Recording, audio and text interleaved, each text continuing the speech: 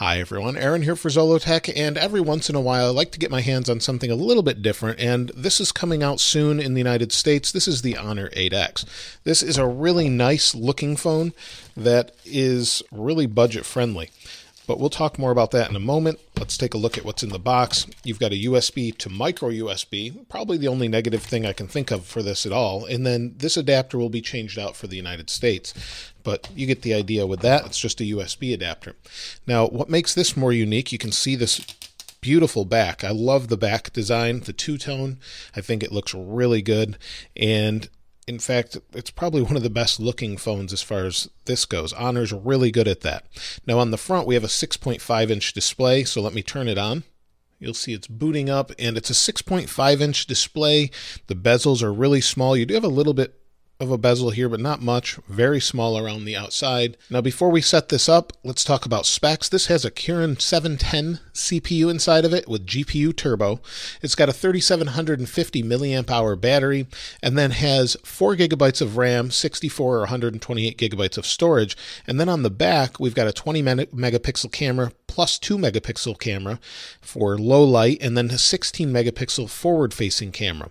And it comes in black, blue, and this really nice looking red.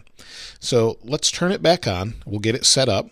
We're at the home screen, and you can see it doesn't exactly look like stock Android, but it does have this Google Pixel launcher feel to it, and so far everything's fairly smooth. I do want to try out this night mode, but let's take out a quick photo here of the Pixel 2 XL.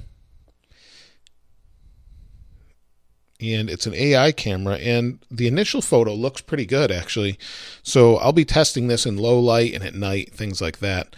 And then you've got a 16 megapixel selfie camera, and it's tracking my face pretty good. And this new Kirin CPU that I'm not familiar with, I'll have to try out as well. But you have GPU boost for things like games, and that should be interesting as well. And then the battery life, with a huge battery, it'll be interesting to see how long this will last. I really like the design of this phone. The glass looks nice, the two-tone, and the build is nice too. It's aluminum. You've got your power sleep wake button, your volume rocker, and they have a nice tactile feel to them. They're not cheap feeling.